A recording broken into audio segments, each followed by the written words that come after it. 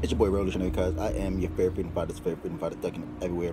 Don't believe me? Ask that bitch nigga about me. You dig? Now I hate it when these celebrities always get these special treatments and shit. Meek Mills escaped felony charges because I guess because he took a plea deal for community service for doing wheelies in New York City.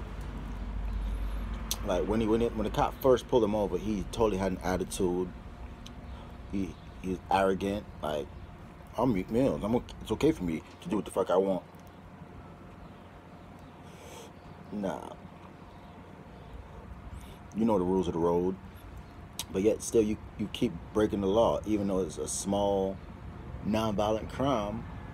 Come on, you should know better, my nigga. I know you want to do shit for your view count and your fan base, but like, go to a dirt road. Go to somewhere where it's legal and do shit like that. Like, you want to act like, you remind me of Chris Brown when he was going through that phase, and I respect Chris Brown now, Chris Breezy. Like, you're doing shit to portray this tough guy, bad man image, my nigga.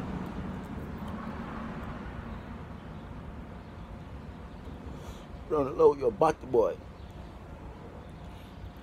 The same nigga who was put on violation of probation for taking pictures with guns on Instagram. The same nigga that was crying to the judge saying he's not a thug. Stop it, my nigga. Stop it. Make good music for your fans. Be who you are, my nigga. You Officer Rose artist, my nigga. It's a trend for y'all niggas, man. That shit crazy, cuz.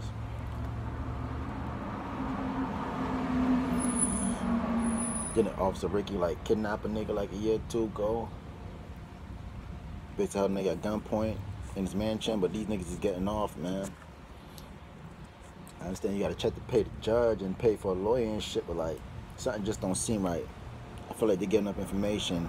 They allowing niggas to get killed. I don't know. I hate to sound like a crazy conspiracy theorist, but tell me what you think. Don't forget to subscribe, like, share, comment. Follow me on Instagram, Revolutionary Cuz. Like the Facebook fan page, The Revolutionary Cuz Show. Till next time, smoke one for your boy. Triples.